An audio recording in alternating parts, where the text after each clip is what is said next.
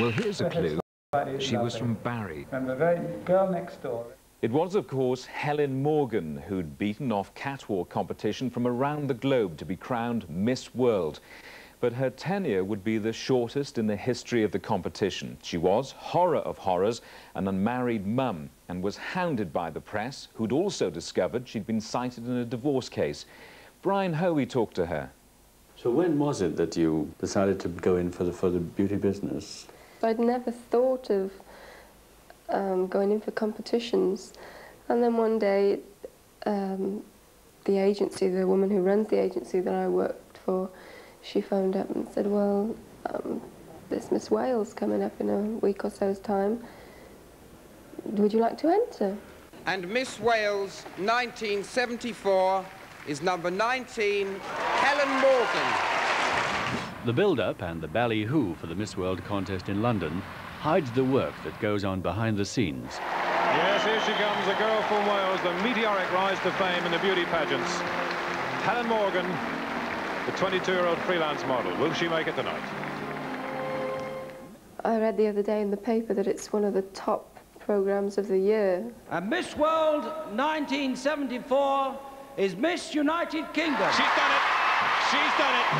Helen Morgan, my goodness, what a career. You don't regard it as a cattle market at all? I don't think so, no. I think it's all just a competition. It's fun. Julia Morley now crowns Helen Morgan as Miss World. Put it straight. She's now got it all with the sceptre as well. There's a guaranteed contract of £10,000. Well, for you, of course, the whole thing crumbled into dust very soon, because you actually held the title for, I think, 4 or 5 days, 4 days. When did you actually decide to resign? I decided as soon as I heard these allegations about being cited in a divorce case. I just decided then, you know, I would resign and that would be it. The title passed to Annalene Creel of South Africa. But here's someone who stayed at the top of their profession ever since. In 1974, Tom Jones was the highest-paid entertainer in the world, accustomed to the biggest, glitziest venues. So it was the scoop of the year when an Usk nightclub managed to book him, albeit for the princely sum of £25,000 for a cabaret.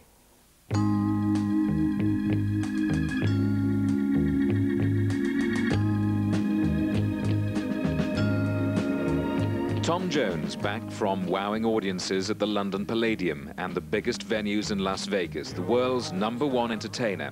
Happy, it seems, with rather humbler surroundings. Step down from the train and there to meet me.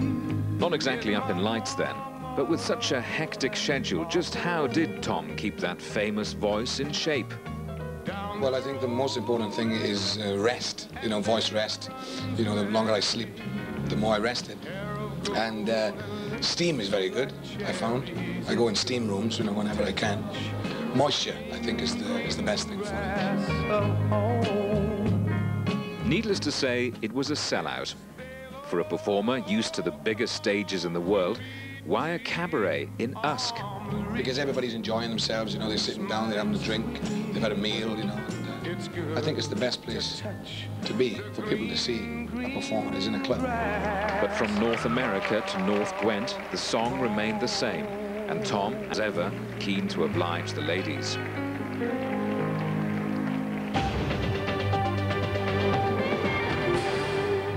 Coming up, back to basics for many who spurn the industrial world for